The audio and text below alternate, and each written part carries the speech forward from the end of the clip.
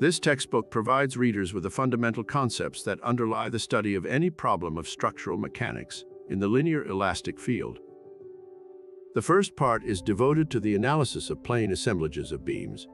The problem of buckling of compressed bars is also dealt with.